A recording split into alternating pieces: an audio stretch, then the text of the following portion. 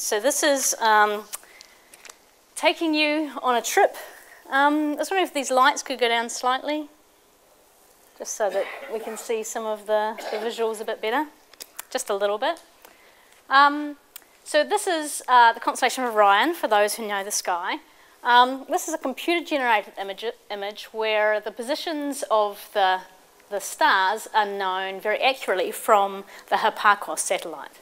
So the Hipparcos satellite is a satellite that was launched to measure the distances and the positions of stars very, very accurately. So what we're doing is we're going to fly through this, and we're also going to listen to some interesting sounds that are occurring as we fly through.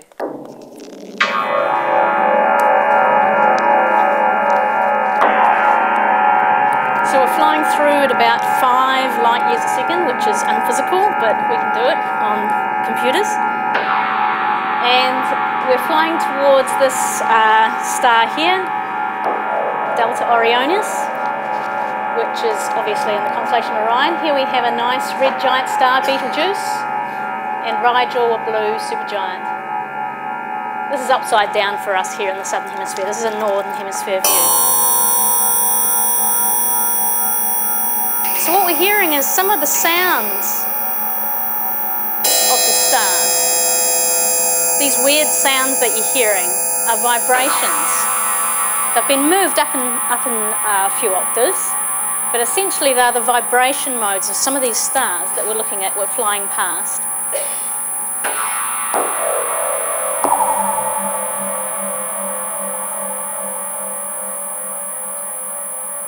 So Delta Orionis is 916 light years away. So relatively nearby in the scheme of things.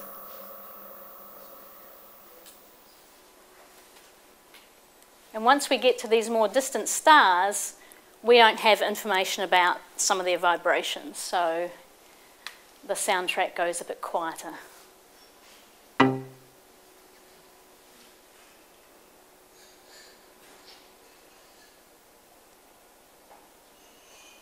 So we're moving through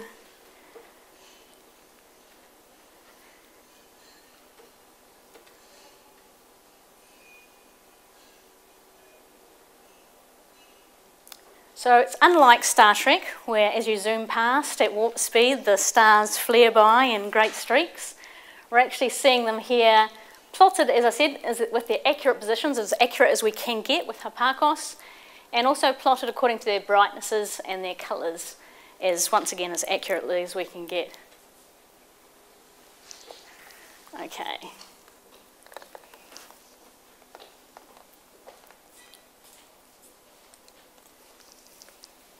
So let me take us back to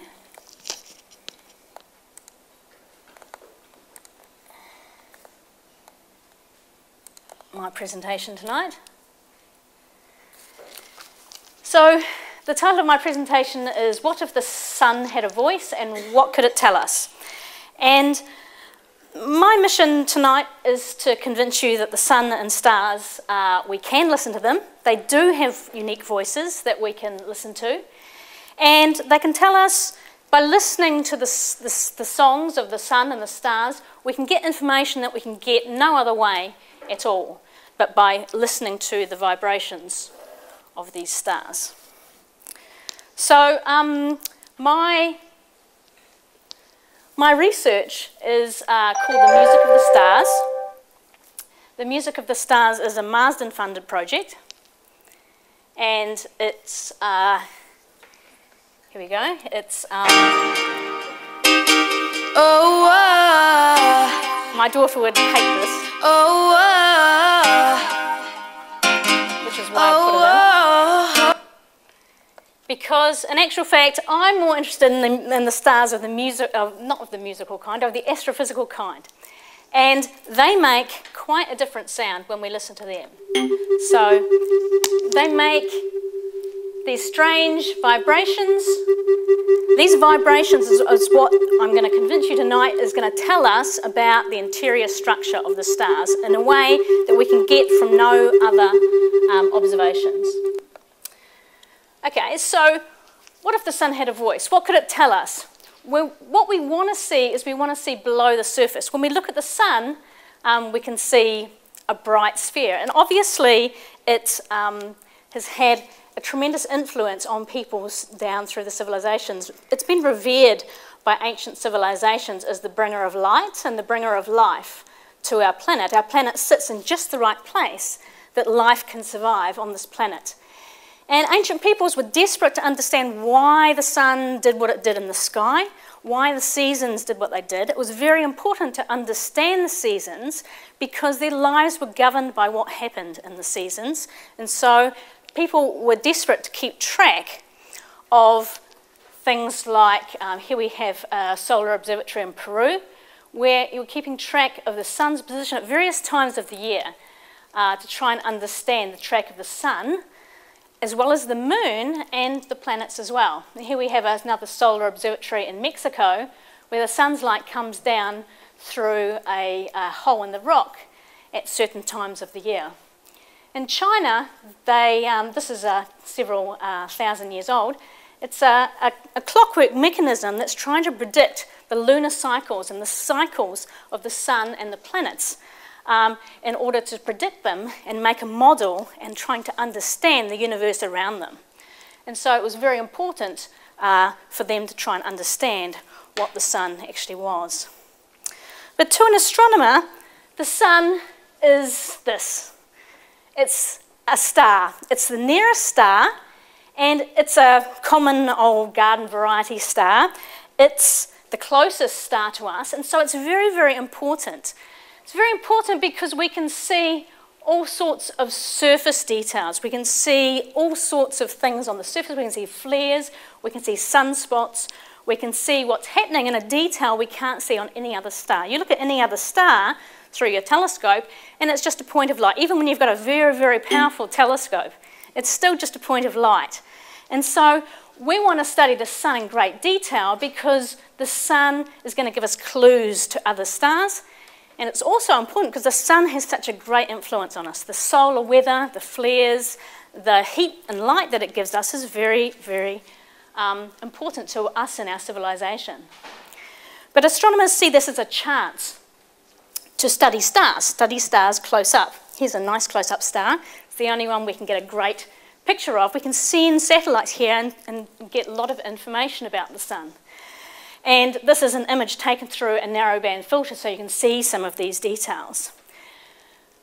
One thing we'd like to see is we'd like to see below the surface. The sun is opaque. You can't see below the surface. Okay, so we'd like to see what's down below. And how can we do that?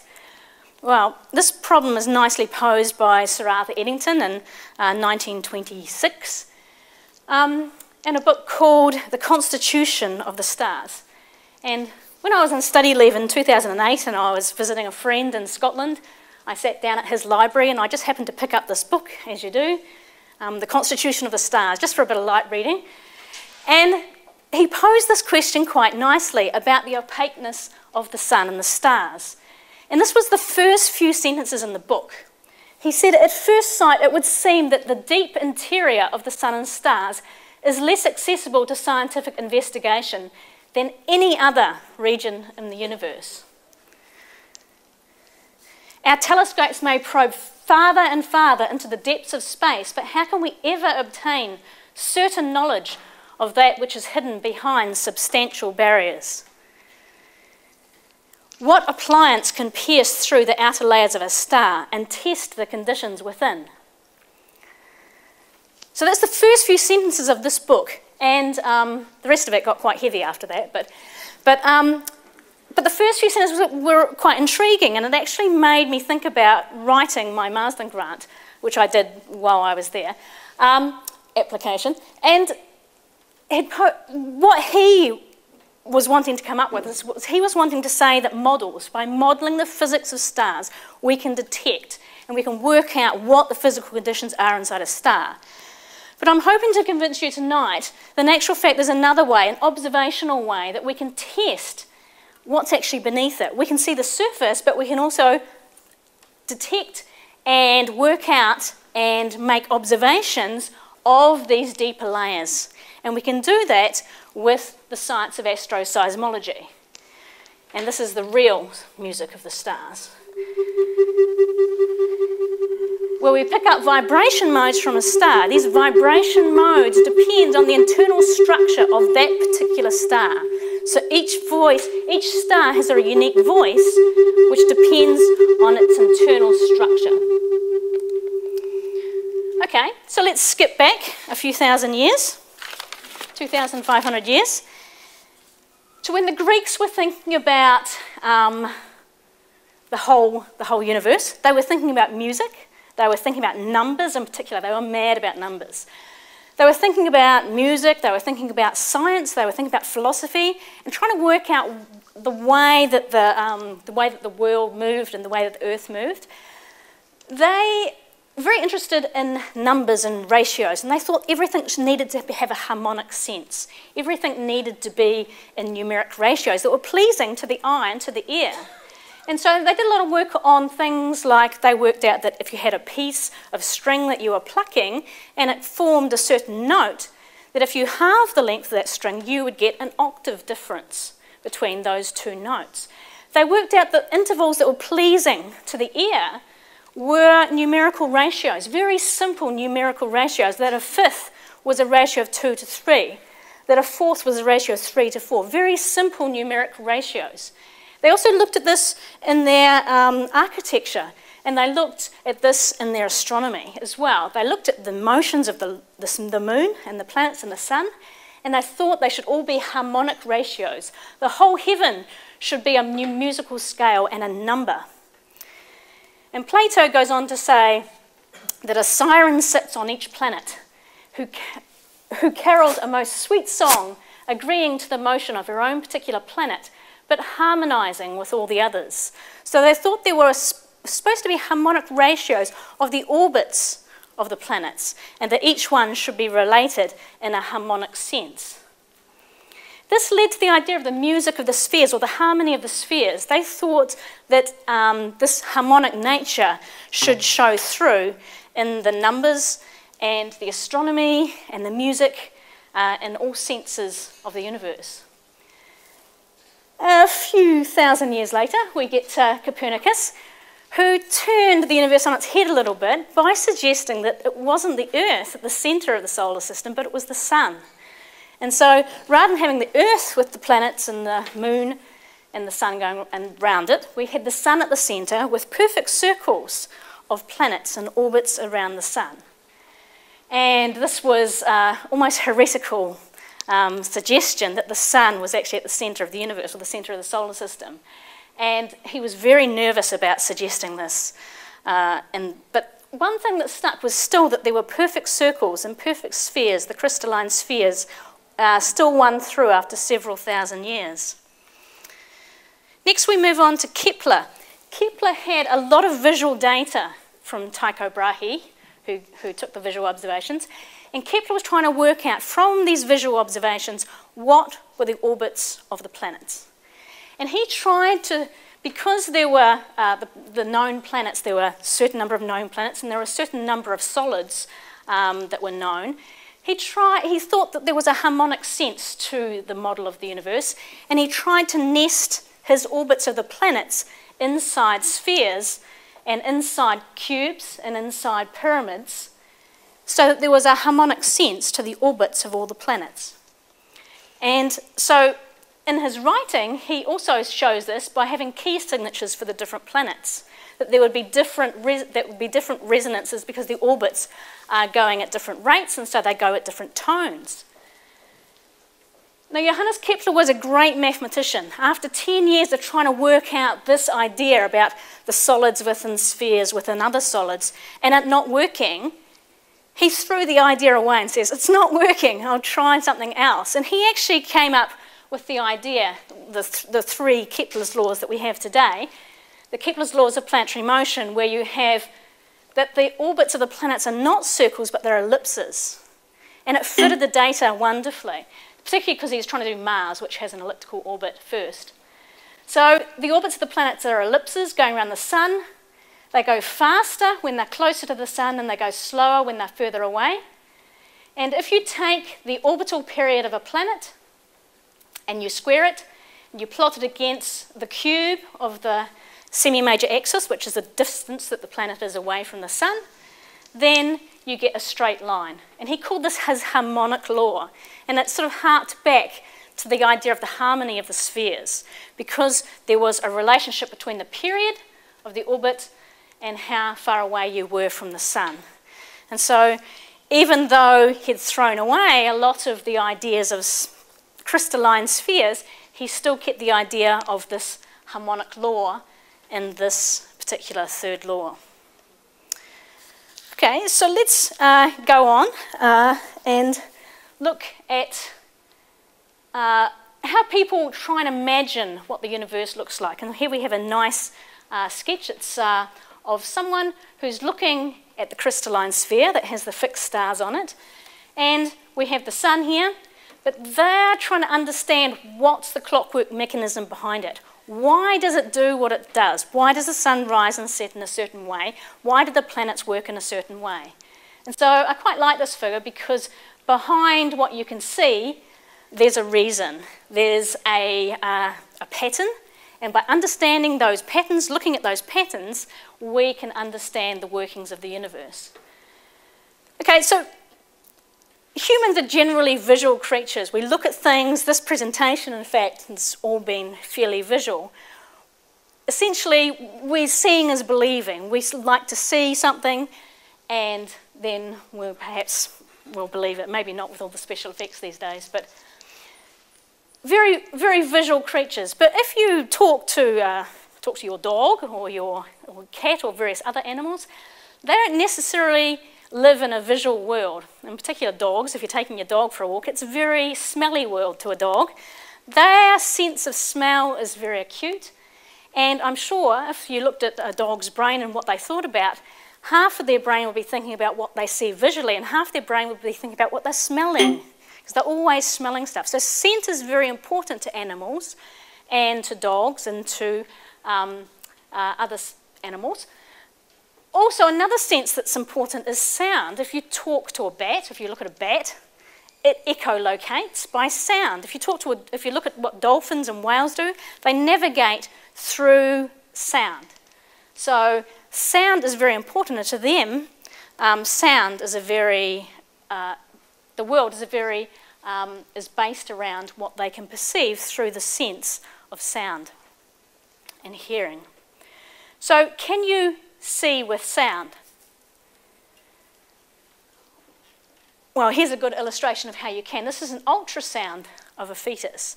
So this is not a picture, it's not a visual picture, but it's reconstructed from sound waves.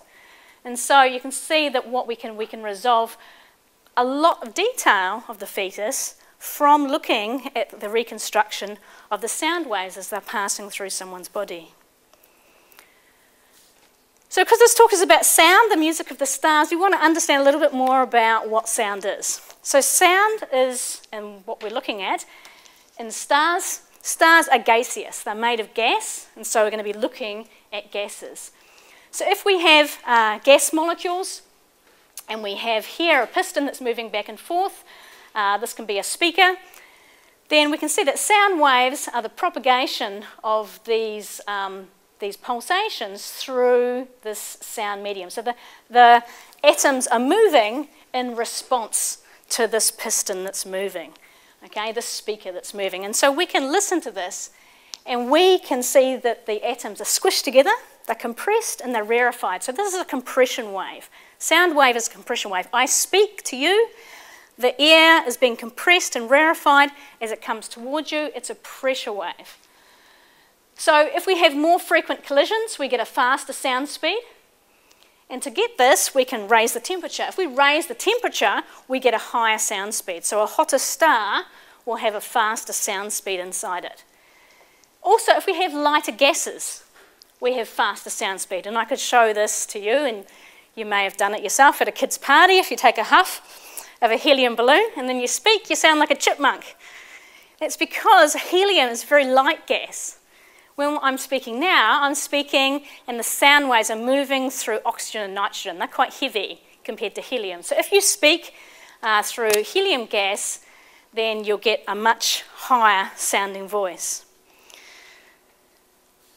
So what is the range of human hearing? Well, for a relatively young person, it's about 30 hertz to 18,000 hertz, I believe. So 1 cycle per second is 1 hertz, and we say Hz for 1 hertz. So that's the normal range for human hearing. And I know a number of teenagers. I've talked to my sister-in-law, who's a high school teacher. She says kids know this. You lose your hearing at these high frequencies as you get older.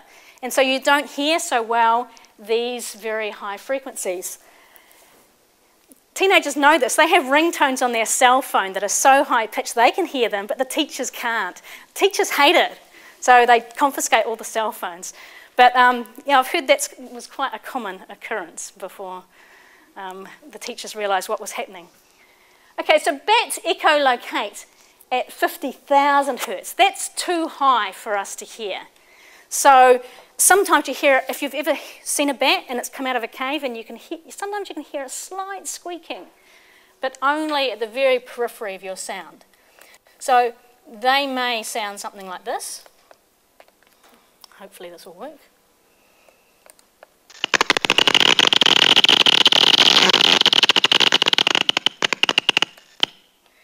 Okay, if you could hear it, that's what they would sound like.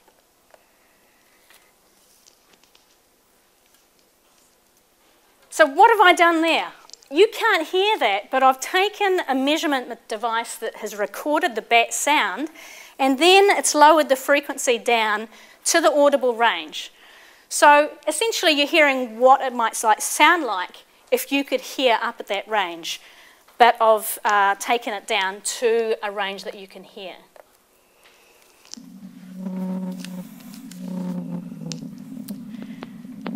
So dolphins and blue whales sing at very low frequencies. So sometimes you can hear them, 12 to 200 hertz. So there's various chirps, buzzes and rasps.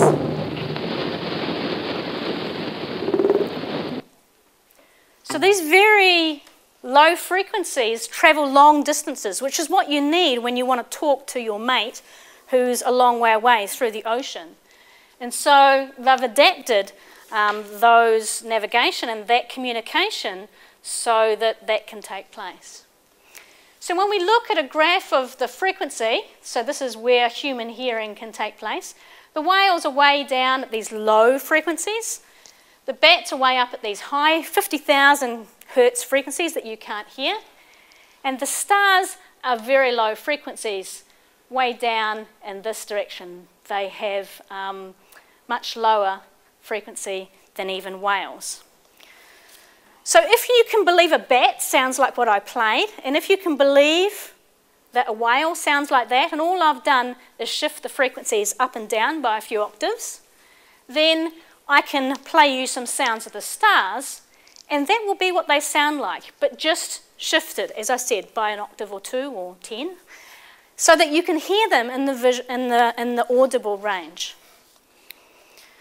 Okay, so what I want to talk about next is, after talking about sound and human hearing, is to talk about the physics of oscillations in stars. So let's first of all have a look at some simple oscillations. We'll look at one-dimensional oscillations. So we're going to look at a guitar string or a violin string. So this is what Pythagoras was interested in looking at, these various harmonic ratios. So here we have the fundamental, where you have a node at each end, and that doesn't move. And then in the centre, you have an antinode, and that's where the amplitude is the maximum. So something like the fundamental mode is where you have a single node at each end and an antinode in the middle, and you have that string vibrating. That's low frequency. That's the lowest frequency you can get out of that string.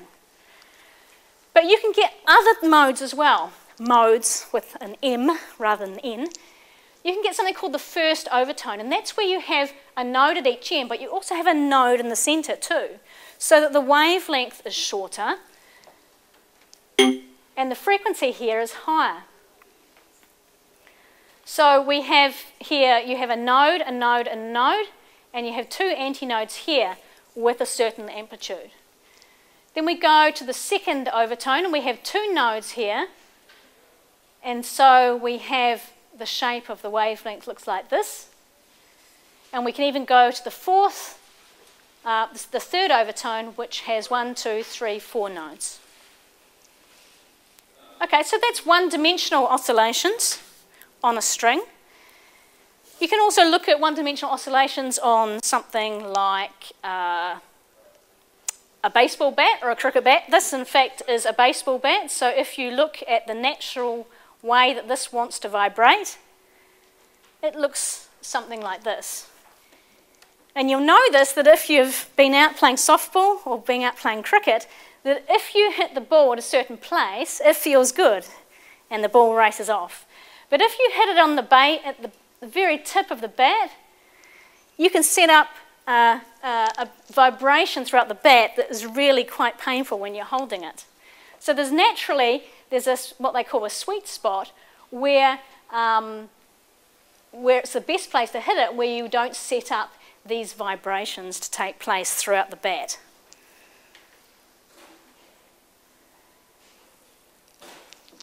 We also have something interesting in terms of the harmonics. So when you listen to an orchestra tuning up, you will have heard they usually start off with the oboe. I think it's because the oboe is the hardest thing to tune. So they get the oboe to play an A. And then everyone else takes over, and they start tuning, the violins start tuning to A, and all the other instruments start tuning to A, which is 440 hertz. Now the harmonics are very important in this, because when you listen to the instruments, they have different sounds. And I have a little demo for this, because I've brought a couple of instruments along. So if we have a flute and we play an A,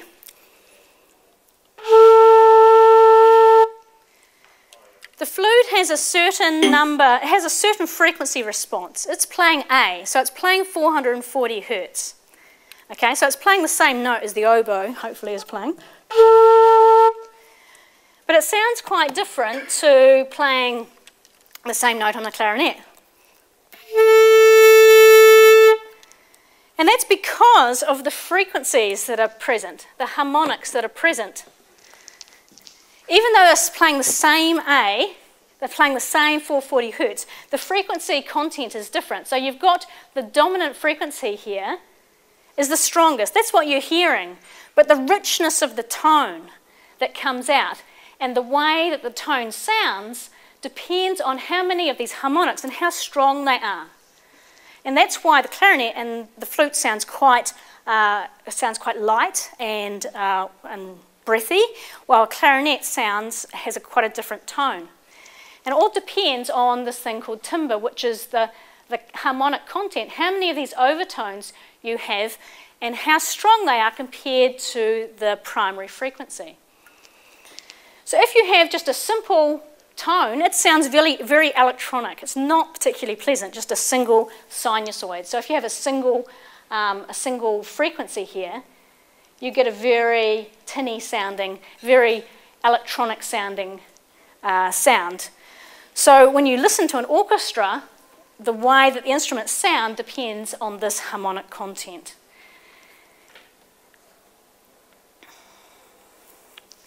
Now we can move to the next dimension.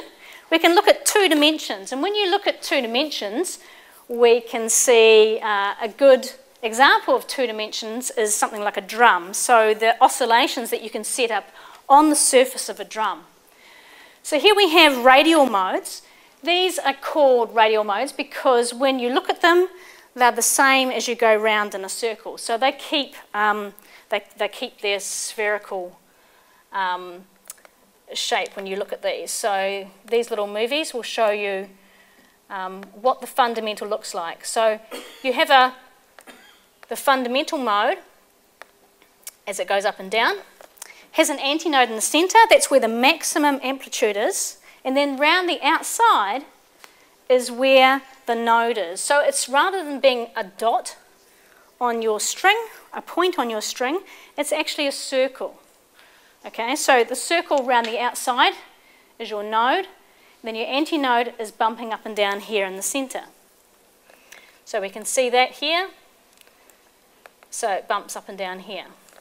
The first overtone has a node. Once again, it's a circle, because this is a radial mode that's symmetric around in a circle. We have a node, which is a circle here, and then this central peak pops up and down on this first overtone mode in 2 dimensions.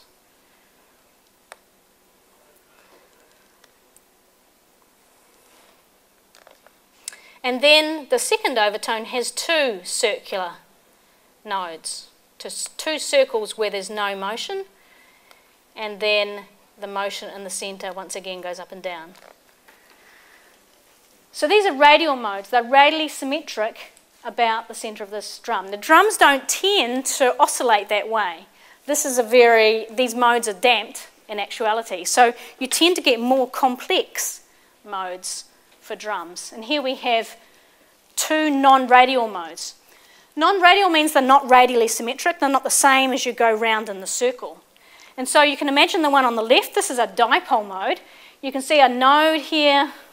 It's quite hard to see. It's a line where there's no motion, and then the other sides go up and down around that line of where the node is. This one is a quadrupole mode, which means there's 2 lines that go through the centre. And so there's 2 sides are going up, and then the other 2 sides are going down as this one goes up and down. So this one goes up, down, while this one goes down, up, down, up.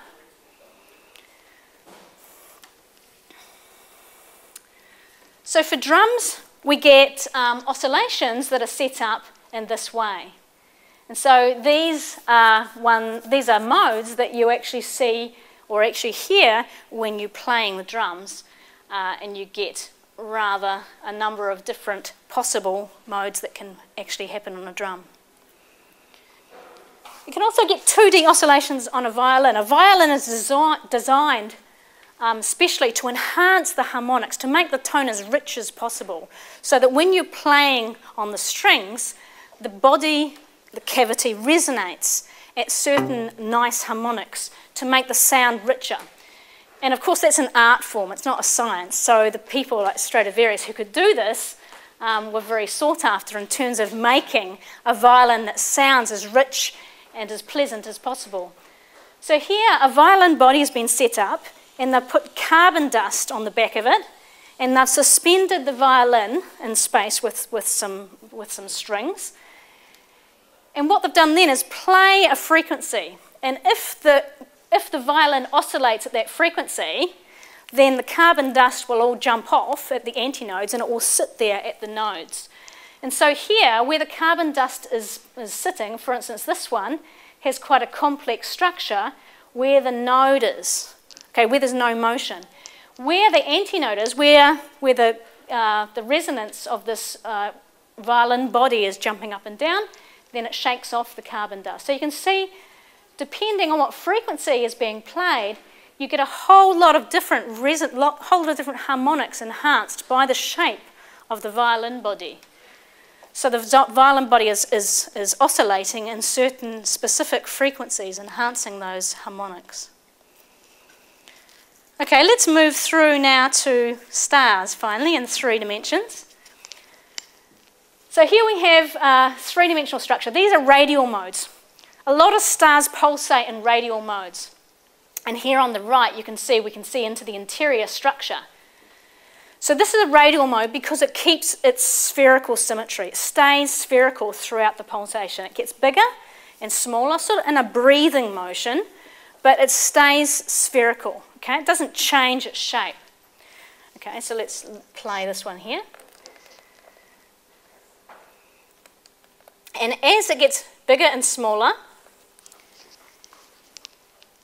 there's some motion of the star towards the core, and there's some motion of the star outwards. The star also gets hotter and colder as it gets smaller and larger. It also puts out more light and less light as it gets bigger and larger too. So we can see the light output changes, we can also see that the temperature changes, and we can also see that the star's surface is coming towards you and going away from you. So there are a number of different things that are happening here for the radial mode. These oscillations are often quite large. The stars often double in size and get smaller. by just as much. But there are also non-radial modes in stars, and these are the modes that I'm interested in. These are modes where the star has certain ways of moving that are quite distinct. So in this case, one hemisphere is moving down while the other one's moving towards the core while the other one's moving away from the core. And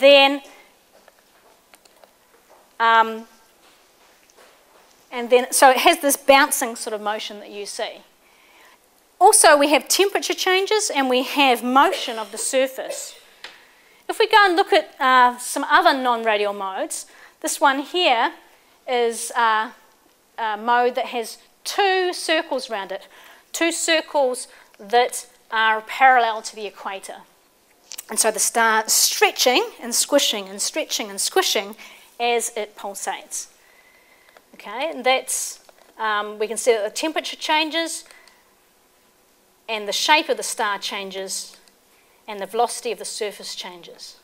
And in this one's more like a surface wave. So the wave is more like a water wave moving around the surface of the star. The star looks like it's rotating. In actual fact, it's not rotating, it's the wave itself moving around the star. So when we look at real stars, we can listen to instruments, and often the nice chords that we hear are harmonic. So if we're listening to a nicely tuned instrument or a nicely played chord, we often get nice sounding harmonious chord of various notes. But in stars, they have frequencies, a number of different frequencies, but they're not necessarily harmonious. They're not necessarily twice the frequency in 2 to 3, or these nice even ratios. They're not harmonious to the ear. They sound dissonant. They don't sound pleasant as a nicely tuned instrument does. And that's just reality, that stars are not generally harmonious. But I have a colleague, Zoltan Kolath, from Hungary, who has found a star.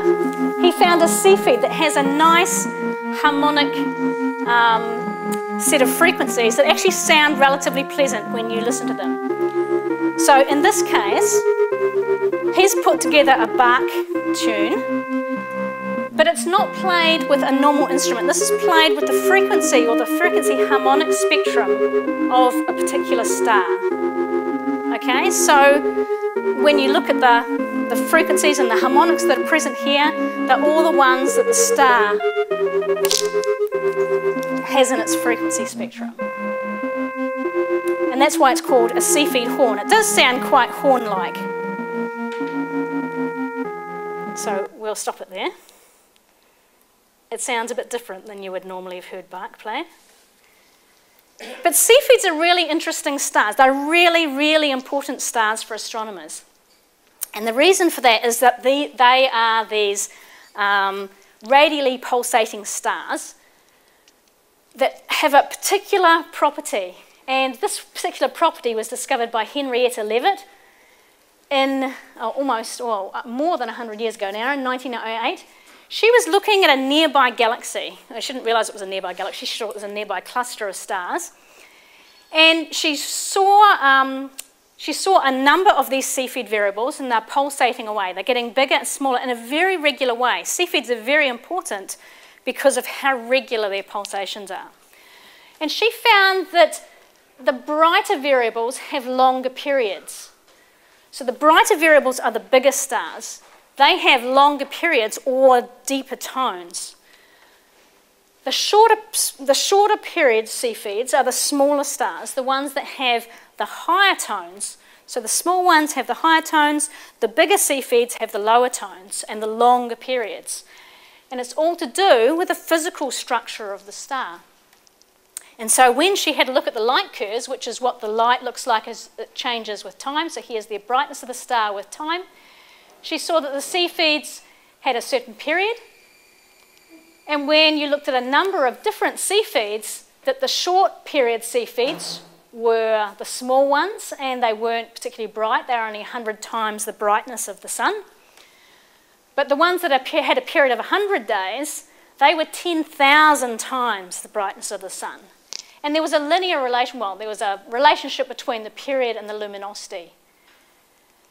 And this is very, very important. That means if you measure the period of a Cepheid, you know immediately how intrinsically luminous it is. So you measure the period to be 10 days, you immediately know it's 1,000 times the luminosity of the sun. Because that's what's intrinsically, that's what its luminosity is based on its pulsation period. So then you can go out and have a look at it in the sky and say, well, how bright does it look? And if you compare how bright it looks with how intrinsically much energy it's putting out, you can get the distance to that star. So we call these things standard candles. That's because from an observational property like the period, we can get an intrinsic property of that star and then get something very difficult to measure like the distance. So normally stars, you can look out and you can see its position very easily, X and Y coordinates. There it is. But how far away it is, that's one of the most difficult things to do in astronomy, is to measure how far away a star is. Because it could be bright because it's close, or it could be bright because it's actually a very intrinsically bright object, but it's still a long way away. You can't tell. So that ability to measure distances is very important, and why Cepheids are very important. So this is a very important guy, Edwin Hubble. They named a telescope after him. In 1923, he found a Cepheid in a nearby galaxy. The nearby galaxy of Andromeda. Andromeda is 2 million light years away. He found this variable star in Andromeda. He recognised it was a Cepheid. And so from knowing the period of the Cepheid, knowing how intrinsically bright it had to be, and measuring how bright it appeared to be on his photographic plate, he could work out the distance to Andromeda. And there was a big hoo-ha going, a big debate going on in the 1920s about, was the galaxy, was the Milky Way the only thing in the universe, or was there more stuff out there? And there's a big debate going on. And this thing here, these galaxies, were called spiral nebulae at the time because people didn't know if they were nearby or if they were far away. And Edwin Hubble's measurement of the Cepheid showed that the Andromeda galaxy wasn't a nearby spiral dust cloud. It was actually a whole nother galaxy, a long, long way away. And suddenly the universe became a much bigger place because they could work out the distances to nearby galaxies by looking at these Cepheids and by working out how big the universe really was, and from this period luminosity law. And it's interesting to note that this is a Hubble Space Telescope picture, interesting enough. And so here's Hubble's original plate, and here's the Andromeda galaxy again, and with his Cepheid here is somewhere buried in here. Oh, it must be circled there. So it was quite interesting that when the Hubble Space Telescope was launched, one of the major key projects, one of the reasons they were launching Hubble was to study Cepheids.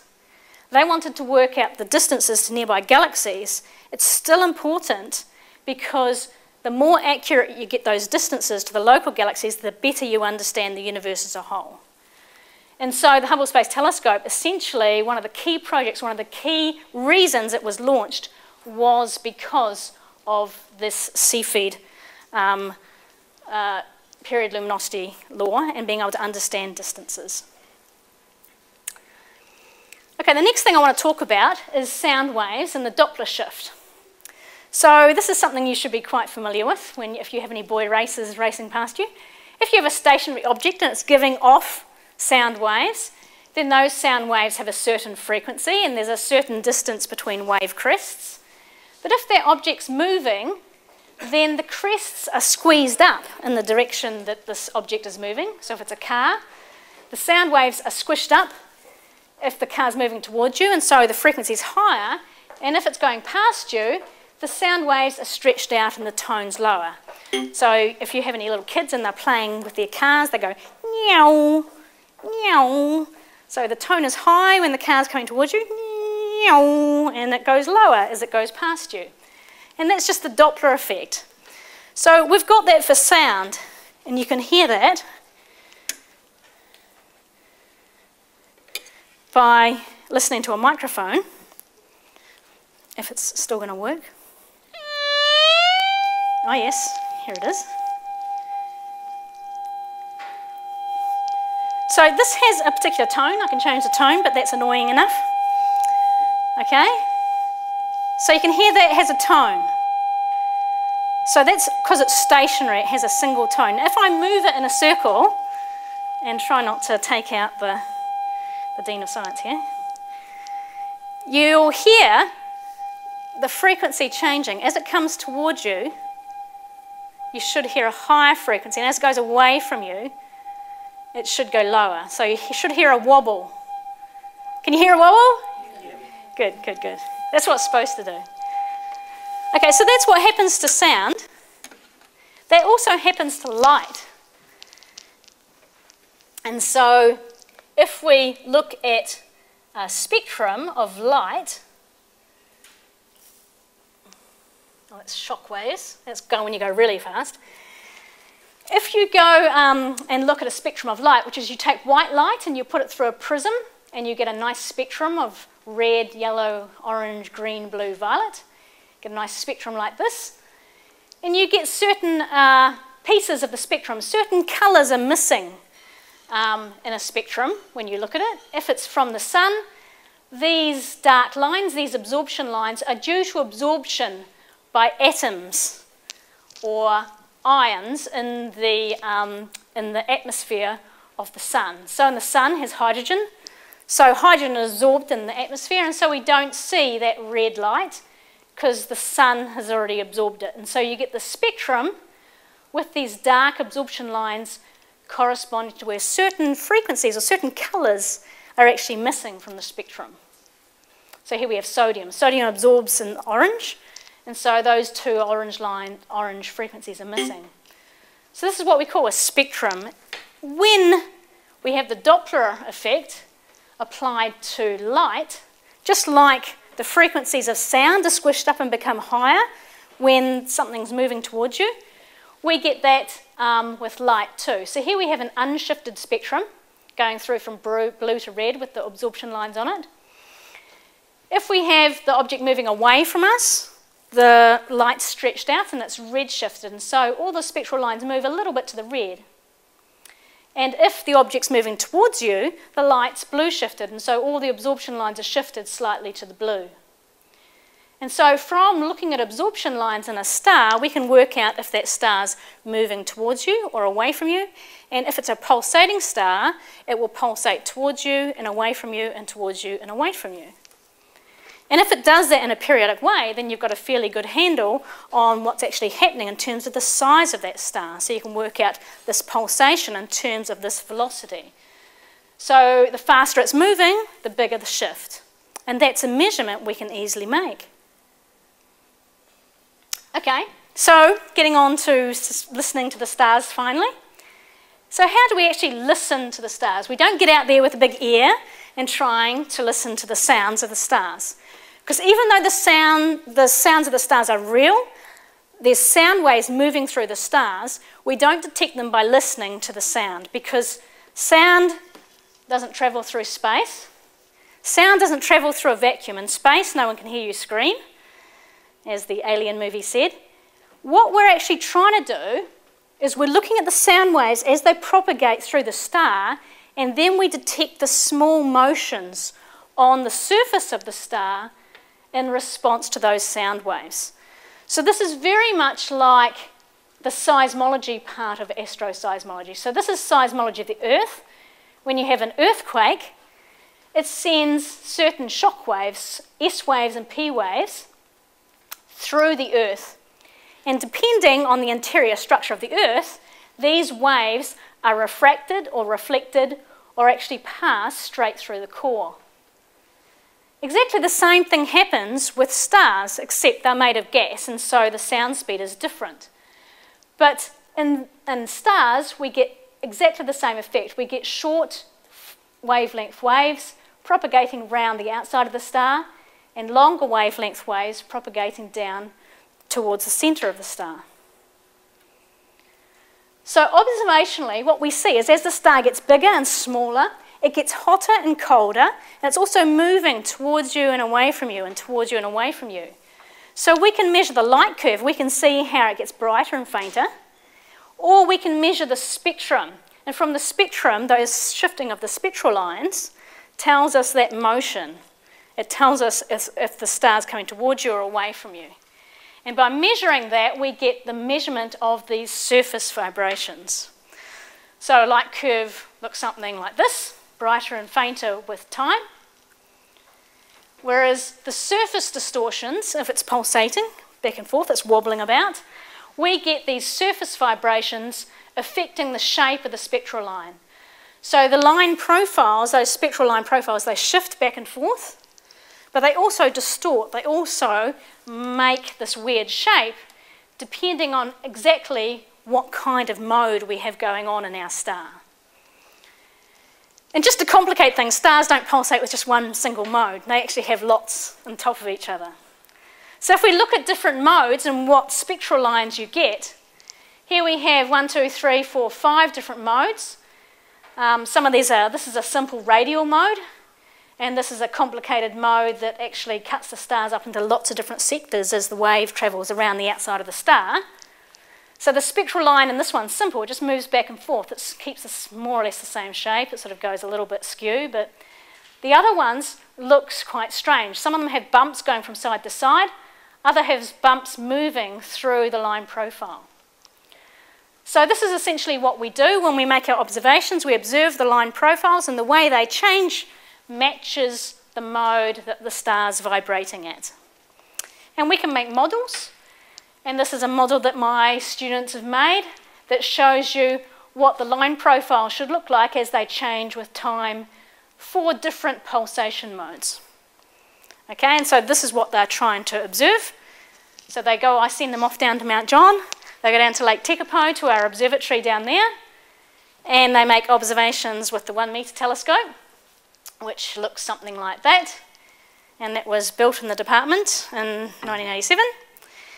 And we use a spectrograph here, which is designed and built in the department. Here we have Stuart lining up some of the optics in this Hercules spectrograph, Hercules because it's so big. And so we take measurements of the spectrum, and here we have a solar spectrum taken from Mount John. And you can see all the nice colours, you can see all the spectral lines. And so we take numerous spectra, we study those spectral lines, and the way the spectral lines shift and distort then tells you the pulsation mode. And so finally, you get to look at the voices. You get to look at the frequencies of what that star's actually doing, okay? So when we look at the sun, this is a picture of the sun with one of the particular modes that the sun's oscillating with. So finally, we get to see inside the star. We see a certain frequency, and for the star, like the sun, we can work out it has a central temperature of about 15.4 million degrees, has a certain central density, has a certain central pressure. And if those were different, we would see different frequencies. So by measuring the frequencies, we can define what the internal structure of the sun is. And so here's a frequency spectrum. And the observational sound of those frequencies for the sun's 5-minute spectrum. So it has oscillations every 5 minutes. And this is due to the boiling motion in the outer layers, the sound waves going throughout the outer layers of the sun. And the sun has now about 2 million frequencies measured. This is just a sample of them. So from these we can tell some really interesting internal properties of the sun. We can work out that the sun is rotating at a certain rate. So here we have a cut through the sun. This is the equator, and this is the pole. And this is, or is it the other way around? We have, days, 25 is here. So we have 25 days, which is at the equator, so the sun is spinning quite fast at the equator. But when you look up at the pole, it's taking almost 35 days to rotate. So it doesn't rotate like a rigid body. It's what we've got what we call differential rotation. Faster at the equator and slower at the poles. And that means that the sun gets quite mixed up in its when we look at the outer layers as it rotates. And this causes weather on the sun. So here we have a solar minimum moving through to a solar maximum. So this is 5 years difference.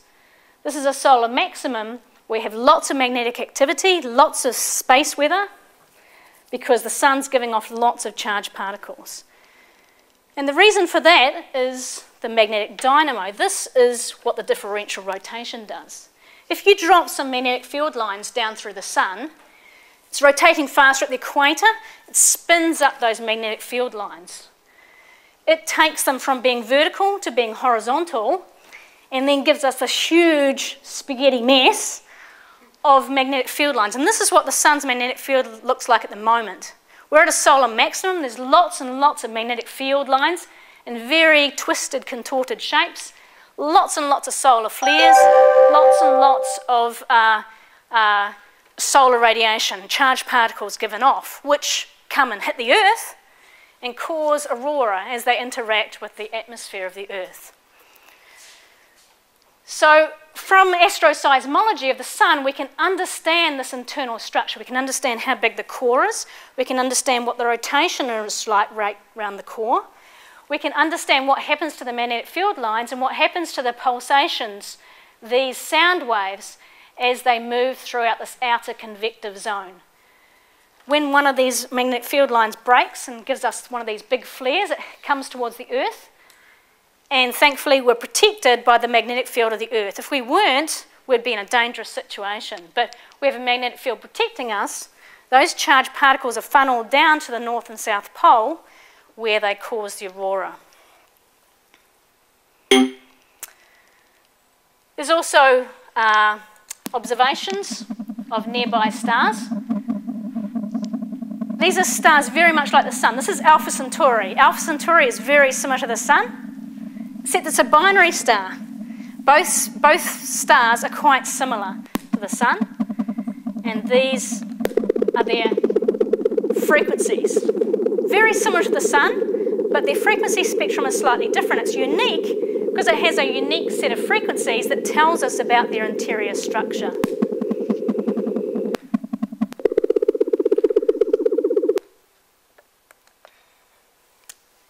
So what happens to the sun as it ages? As it ages, it starts off as the normal sun. As it runs, it fuses hydrogen to helium in its core. Then it turns into a red giant, becomes big and red and cool with a very hot core. That core is now turning helium into carbon. That's its fuel source. That's all the nuclear reactions the sun can do. Once it runs out of helium, it will turn into a planetary nebula or blow most of its matter off into space, and the hot core of carbon will be left behind. That's a white dwarf star. It's a dead star. There's no fusion reactions taking place. It's a dead hot star. It's the core of this sun, and that's what will happen to the sun in about 5 billion years. So nothing too much to worry about. But it's a hot carbon core. This is what a red giant sounds like, one of those big, red, cool stars. There's lots of boiling and convection going on. Has a very complicated spectrum. And here we have a computer model of what's happening on the surface of the star. It'll be about 200 to 400 times its current size as a red giant the sun will be. It will envelop Mercury, it will envelop Venus, it will envelop the Earth, and it will be about 400 times its current size. It looks something like this, and it will sound something like that. Once it pops up, puffs up its outer layers into a planetary nebula, it looks quite pretty. The hot core will be left behind. That's a hot core of carbon. That's the remainder of the star. If it was one solar mass, it won't be. Our sun will turn into about half a solar mass carbon white dwarf. But if it had one solar mass of material, it would be about the same size as the Earth, but with one whole solar mass of material. So it's hugely, hugely dense. Very, very, very dense. And so it's got a huge gravity. The escape velocity is 200th the speed of light, close, much bigger than what we get on the Earth. So it's about the same size as the Earth, but incredibly dense. And it's made of carbon. It's under high pressure. What happens to carbon under pressure? Yeah. Has anyone got a diamond ring? It turns into a crystalline structure. So a diamond structure made of carbon with this sort of tetrahedral structure. So the nursery rhyme, which is actually quite old, twinkle, twinkle, little star, how I wonder what you are, up above the world so high, like a diamond in the sky. Actually, it's true. These white dwarf stars have a crystalline carbon structure, very similar to diamonds in their core. And so, yeah, you wouldn't mind one that size, would you? That would be quite good. So what do these sound like? These are very small, dense stars with incredible gravity. Their frequencies are very, very high. They pulsate every few seconds. Not years, not months, not days, but seconds. Here's another one.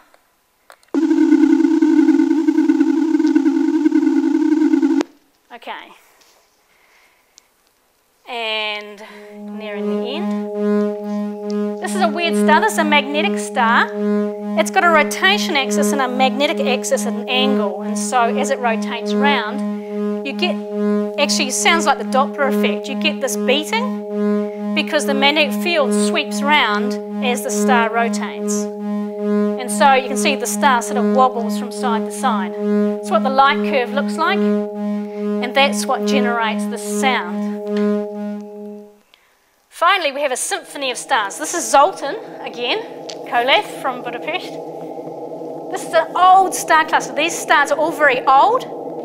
They all have a similar frequency, but when you add them together, you almost get this symphony of sound of the stars all pulsating with slightly different frequencies.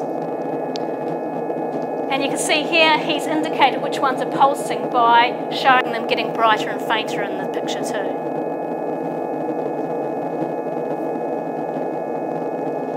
Okay, I'm going to finish up by talking very briefly about the Kepler satellite, named after Kepler, of course. This is a satellite to look for other planets around other stars, and it does that by the transit method. We've just had the transit of Venus, where you saw Venus move in front of the sun. Well, you did if you had a special, one of these solar viewer things. So Kepler does the same thing. It looks at the same place in the sky and takes thousands and thousands of observations of thousands and thousands of stars and tries to look for little dips as planets move and orbit their parent star. It's been observing for 3 years and has found more variable stars and more extrasolar planets than just we have up until this time.